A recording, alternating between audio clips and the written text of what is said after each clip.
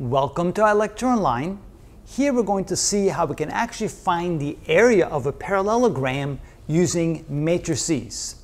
The parallelogram has four corners at 0, 0, -1, 1, 2, 3, and 3, 2.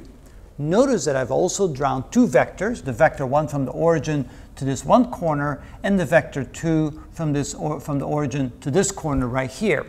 We can now draw those two vectors, at least numerically represent those two vectors, as matrices. Vector 1 can be represented by a matrix as follows. It will have the elements x1 and x2, and in this case that would be equal to x1 would be 3 and x2 would be 2. So x1 and x2 in essence stand for x and y.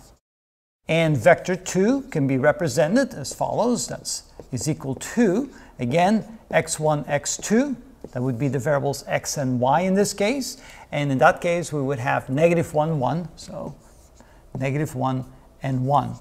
We're now going to create the matrix A from those two vectors. We now can represent the matrix A as being equal to vector 1 in the first row and vector 2 in the second row, which becomes 3 and 2 for the first row and -1 and 1 for the second row.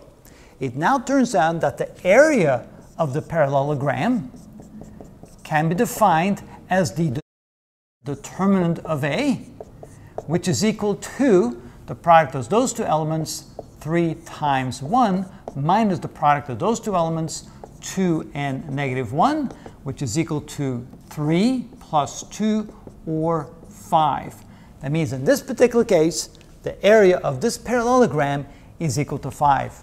It's actually a pretty slick method, and it works, and it's very easy to execute.